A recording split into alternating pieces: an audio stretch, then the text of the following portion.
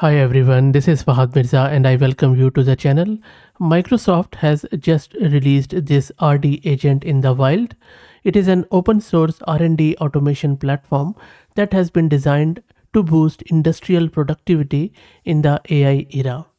The primary focus of this tool is on automating high value generic R&D processes, particularly in the data driven scenarios in the fields of finance and medical.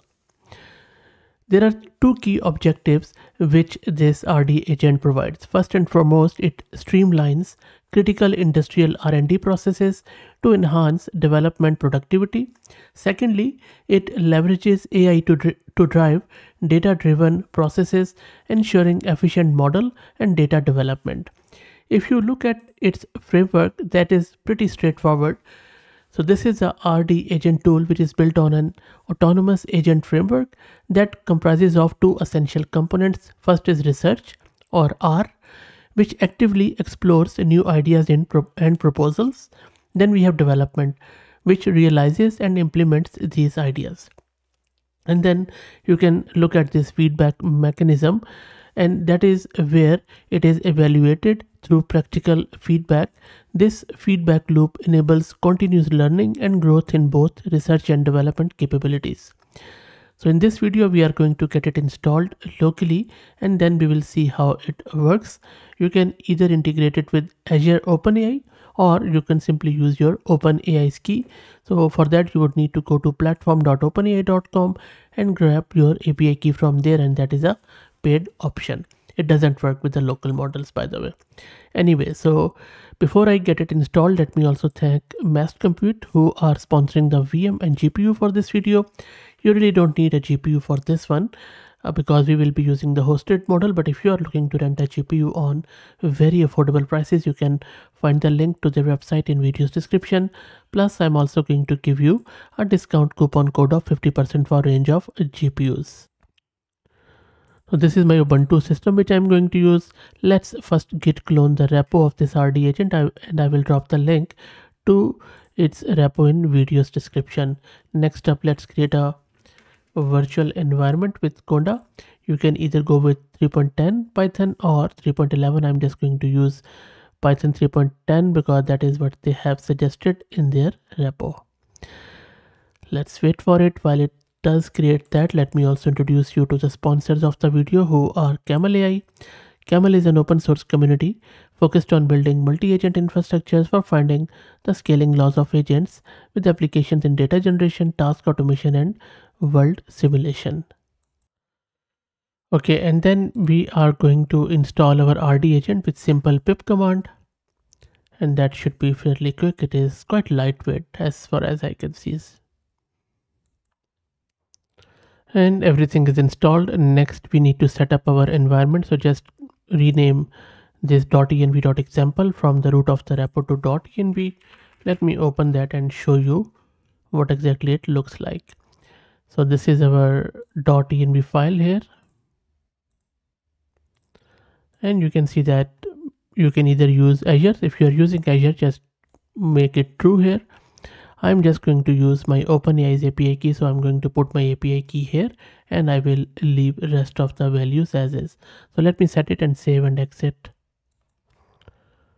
So I have set my keys and everything is ready to test this thing out. So the good thing is that Microsoft has provided some of the demo models and agents which you can readily use. So I'm going to show you a few of them. So first up, I'm going to show you a finance data agent.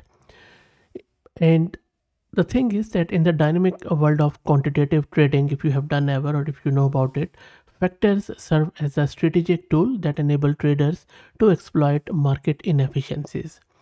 These factors, which range from simple matrices like price to earning ratios to complex models like discounted cash flows, are the key to predicting stock prices with a high degree of accuracy. Now, by leveraging these factors, quantitative traders can develop a sophisticated strategies that not only identify market patterns but also significantly enhance trading efficiency and precision. And this ability to systematically analyze and apply these factors is what separates ordinary trading from the truly strategic market outmaneuvering, and that is where this finance model agent comes into play. So the scenario which we are going to look at is where this agent is going to illustrate the iterative processes of hypothesis generation, knowledge construction, and decision making. So let me run it and then you can check it out how it looks like. So in order to run this from the root of the repo, just run this. And by the way, before you run it, make sure that you have Docker installed.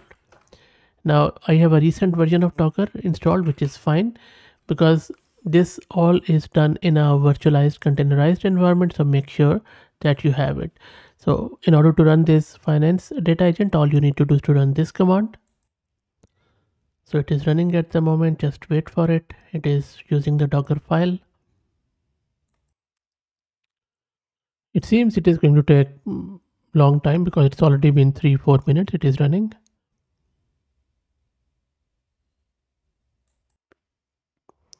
It is still running, as you can see, and it is doing a lot of stuff. I think the agent is not running and then generating a lot of stuff. Interestingly enough, it is also identifying my GPU devices, so I suspect it is also using some of the local agents. I'm not sure because these logs don't tell you much, but I think it might be running some embedding model locally. And there you go. So agent has started working. So I'll just scroll up because it passed very quickly. There you go. You see, so this is where that trading stuff is happening. That first, as I mentioned, that it is going to work on the hypothesis. So that is what it is doing at the moment, as you can see. And then after the hypothesis generation, it is going towards factor generation. So because first it generates the hypothesis, and then after that it divides the task, and then each task involves developing, defining, and implementing a new financial factor, including its name, description, formulation, and variables. And then factor implementation is happening, where factor code is based on the description, and then it is evolving it as a developer would do that, so which is pretty interesting. And then it is also doing the quantitative validation on the newly created factors, as you can see, doing a lot of stuff, back and forth checking. And then you see it is now back testing it with QLib. So what it is doing here, it is integrating the full data set into the factor implementation code and then building the factor library. And then it is conducting the back testing using the alpha 158 plus newly developed factors. This is all finance lingo, and then some of the data set. So for example, this alpha 158 plus is from the LGB model, which is CSI 300, and that is why it was doing the GPU stuff earlier. There you go. So all the hypotheses are there. It is working on it. A lot of stuff is happening. And be aware of your API cost from OpenAI. Towards the end, I will also tell you how much did it cost me, but for now, let's not worry about it. You see, a lot of code is being generated from all of these hypotheses, factor generation. It's a very comprehensive, very detailed, analytical agent, I would say. There you go, still working. And doing a lot of stuff there, creating the code and all that stuff. Interesting. So I will let it run for a bit. So see, it is creating different sort of codes. There you go. So if I just scroll up, this is all it has been doing. And it's all magic of OpenAI GPT-4o model.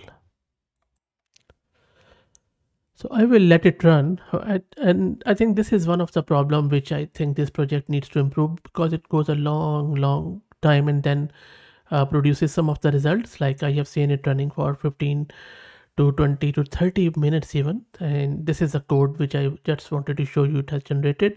And you can also customize it to generate your own data, but that is very cumbersome to do. So that is the second objection I have on this project, that for example, if I want to have my own domain agent. How would I do that? There is not much information there.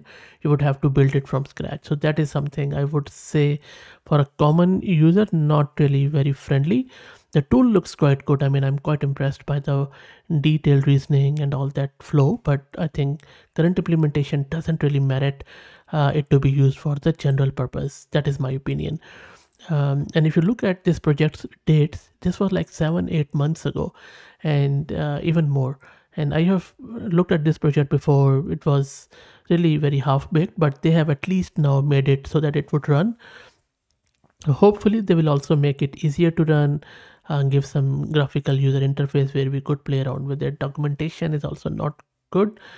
You can generate they also have shared a medical agent which you can run, maybe a Kaggle agent, but still I think for general purpose use, a long way to go, but very, very promising, no doubt about that. One last thing, it has cost me just for the full run, which I did previously which took around 30 minutes for finance agent. It cost me around $15. So pretty expensive, I would say, for one run for just one agent, but maybe it might give us some trades which would make us next Warren Buffett, who knows. Anyway, so that's it. I will drop the link to it in video's description. If you like the content, please consider subscribing to the channel. If you're already subscribed, please share it among your network as it helps a lot. Thank you for watching.